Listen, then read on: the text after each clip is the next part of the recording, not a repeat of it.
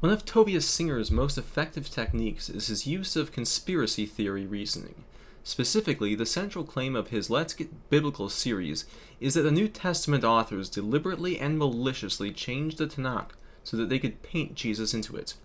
Singer also claims that the New Testament writers altered and fabricated events in the life of Jesus in order to strengthen the case for his messiahship, and that the church conspired to cover it all up. Seeing how conspiracy theories seem to be all the rage these days, it's no surprise to me why Tobias Singer is one of the most successful anti-missionaries out there. Conspiracy theories make heavy use of three techniques. Technique number 1, arguing from coincidence. Conspiracy theorists love to exploit the phenomenon called pareidolia. Pareidolia is what happens when our minds impose patterns on randomness. Inkblot tests are an example of pareidolia, as is our tendency to see faces in rocks, trees, and clouds. Did a politician cancel a flight at the last minute right before a disaster such as 9/11? There are lots of politicians and they tend to travel a lot, flight cancellations are not that uncommon, so it could be a coincidence. But not if you're a conspiracy theorist, it isn't. No, that cancellation is proof positive that politician is deeply involved in an elaborate conspiracy of evil masterminds. Technique number 2, the use of explanatory gaps as proof of their theory. Conspiracy theorists recognize that almost any explanation will have what's called errant data, that is, facts or alleged facts that do not fit the official explanation. Errant data are the currency of conspiracy theorists, the proof that their pet theory is correct. The problem with this technique is that it often fails to properly weigh the criteria for justifying historical descriptions.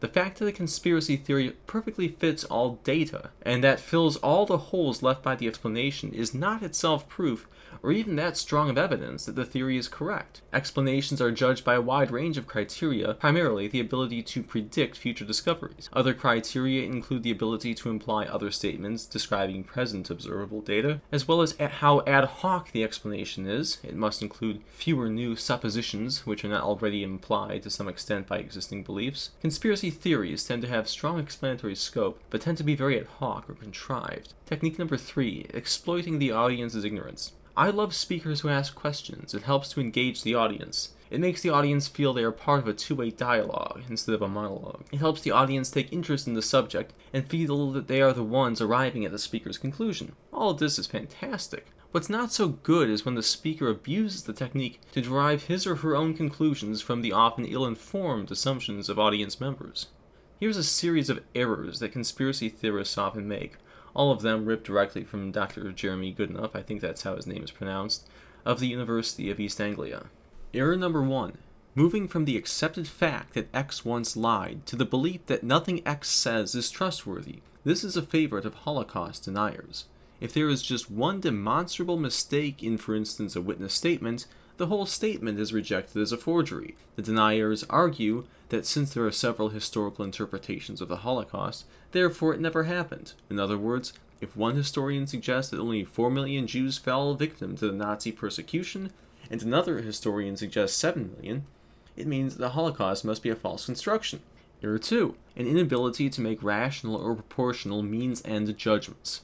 Conspiracy theorists argue that some group of conspirators has been acting to further some aim or to prevent some action from taking place, but often fail to ask whether such a group of conspirators could further their aim in some easier or less expensive or less risky way. Error 3. Treating evidence against the theory as evidence for it. Conspiracy theorists do not just argue that the evidence could point toward a different conclusion.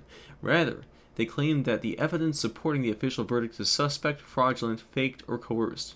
And because this fraudulent evidence exists, that further proves that the conspiracy theory is correct. Error number 4. The classical logical fallacy of post hoc ergo propter hoc. After this, therefore, because of this. The conspiracy theorist claims that because event B occurred after, or even as the result of event A, therefore event A was caused to bring about event B.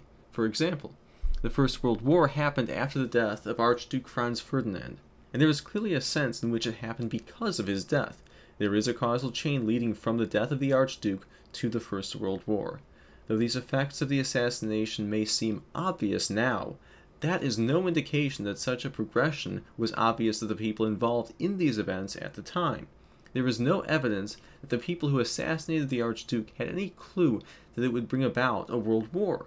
hindsight is overwhelmingly clearer than foresight. We observe these errors all the time in Tobias Singer's tape series. For example, he commits error number 1 when he argues that the New Testament accounts contradict each other in certain details, and therefore cannot be trusted to represent history. Quite the contrary, Livy and Polybius give 2 irreconcilable accounts of Hannibal's campaign as he crossed the Alps in his invasion of Rome, yet no historian doubts that Hannibal did mount such a campaign. Singer then dismisses the Septuagint as a church invention. Singer claims as his evidence that in the book of Acts 7:14 to be exact, Stephen described the entrance of the patriarchs into Egypt, but Stephen got the number wrong, claiming there were 75 souls that went from Canaan rather than 70, which is stated by the Masoretic text in Genesis 46:27, Exodus 1:5, and Deuteronomy 10:22. Fine, but then Singer makes the claim that the church altered the Septuagint so that the text in those 3 locations would fit Stephen's speech.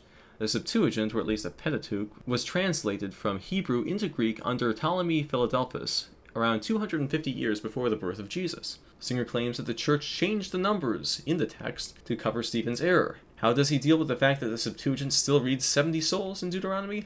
Obviously, the church blundered when they altered the text and missed it. How is it we have no manuscript evidence of the alleged tampering, such as ancient fragments that read 70 in all 3 places and are in Greek?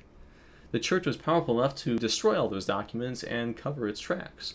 The argument uses technique number 2, where Singer concocts his elaborate tale of fraud and conspiracy. He then goes to the text to imply that the textual evidence perfectly fits his theory's predictions. In reality, he looked at the difference in the text, contrived a story for it to fit it. It would be a lot easier for the church to cover Stephen's alleged error by altering his speech in the book of Acts, over which the church had far greater control than it did over the Greek Pentateuch. Singer also paints the church as an entity crafty, organized, and powerful enough to obliterate all manuscript evidence of its alterations, and yet stupid and careless enough to forget to alter Deuteronomy. By the way, the Dead Sea Scrolls at Qumran agree with the Septuagint, so Stephen might have been quoting a variant of the text. Regardless, Singer's explanation is one of a Rube Goldberg variety. It's woefully and unnecessarily fanciful. One of the best ways to prepare yourself for dealing with people like Tobias Singer is to learn the methods and fallacies behind conspiracy theorists by reading articles in the links below.